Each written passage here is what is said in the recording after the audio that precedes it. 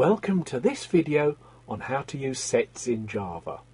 My name's Andy Wicks, and in this program I'm going to show you how to manipulate data in situations where you need to check whether two groups of information are the same, similar and so on. That's called set theory, and Java handles that really well. Before we get into the program itself, let me show you the import statement. We need to import both the hash set and set Java utils. Having done that, we can now get on to the program itself. I'm going to define two sets of data.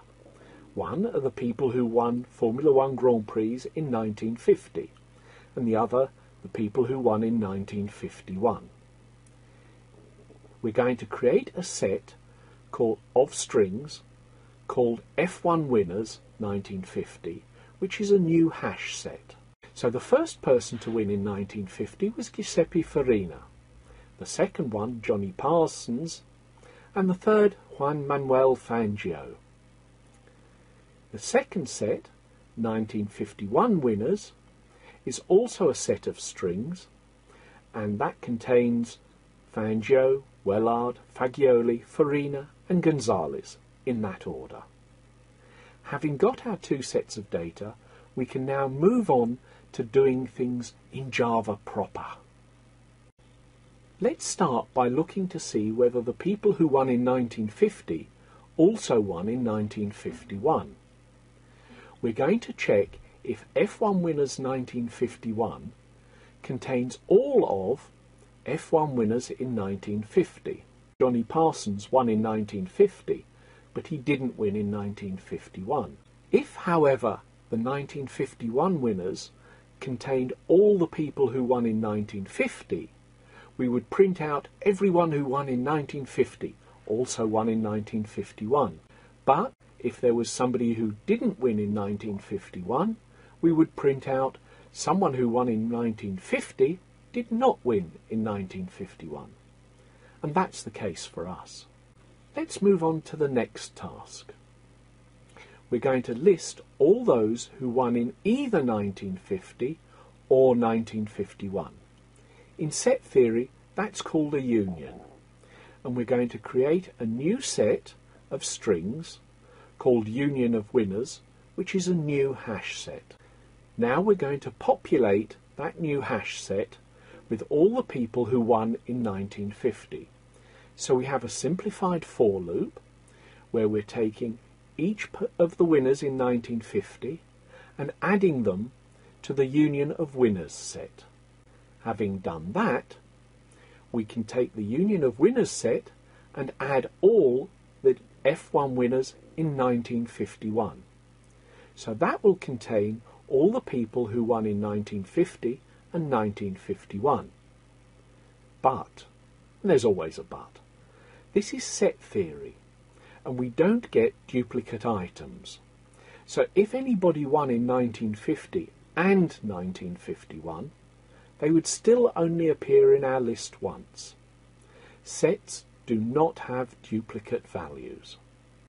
The last section of code here shows us printing out the data.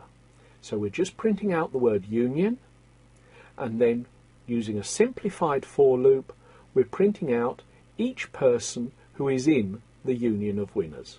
In other words, those who won in either 1950 or 1951. And then there's a blank line underneath.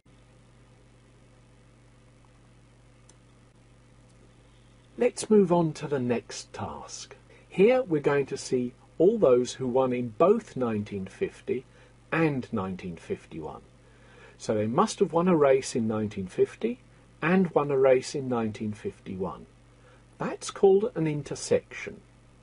So we're going to create a new set of strings called intersection of winners. That's a new hash set. Again, we're going to populate this new set with all the winners from 1950. So we're going to add each winner to intersection of winners as we go. Having got all the winners from 1950 in, we can now create an intersection of winners that retains all of the F1 winners from 1951 that they have in common. Retain all just checks for the ones that are in common. Now we can do the same trick as we did above, and we can print out intersection, and then using the simplified for loop, print out each of the people who won in both 1950 and 1951. We're just putting a comma and a space after their name so that it's easier to see in a moment. Finally, we're going to list all those who won in either 1950 or 1951, but not both. That's called the complement of winners. Again, I'm creating a new set of strings, which is a new hash set.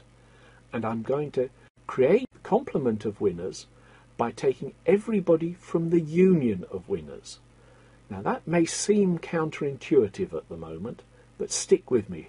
What we're going to do is we're going to take our list of winners, everybody who won in either 1950 or 1951, and add that to the set complement of winners.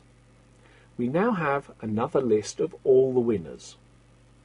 Now we're going to remove all the people from that who won in both 1950 and 1951. That is the complement of the winners, the people who won in either 1950 or 1951, but not both. And finally, we're going to print out that list too. So let me show you that in action.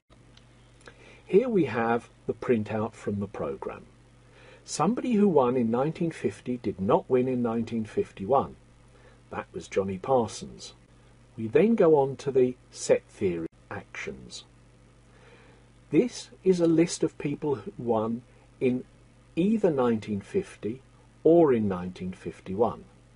So Fagioli, Fangio, Gonzalez, Farina, Parsons and Wellard all won at least one Grand Prix in either 1950 or 1951. But only Fangio and Farina won in both years. That's the intersection. And finally, Fagioli, Gonzalez, Parsons and Wellard won in either 1950 or 1951, but not both. Now, whilst this works with Formula One winners, this situation is something that you may meet fairly regularly in your programming career.